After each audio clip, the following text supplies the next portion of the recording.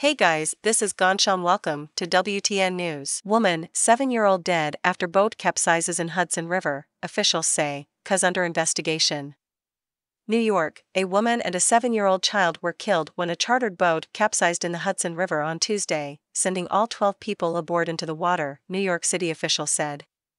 Nearby ferries rushed to the scene to help police and fire department rescuers get people out of the water. 3 people were critically injured, including the captain.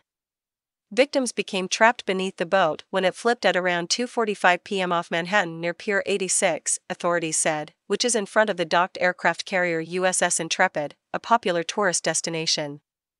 The cause was under investigation, said Inspector Anthony Russo, commanding officer of the New York Police Department's Harbor Unit, at a press conference Tuesday afternoon. The boat had been chartered by a group of family and friends. Its owner was following behind on a personal watercraft, authorities said.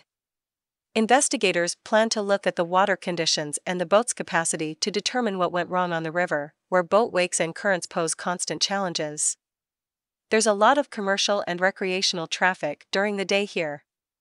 We also have a lot of people on jet skis, kayaks, Russo said. This is Gansham. Welcome to WTN News. If you want to more update regarding world trending news, then subscribe our channel and press the bell icon and share with your friend and family. Thank you very much for watching our video. Subscribe our channel. Thank you very much.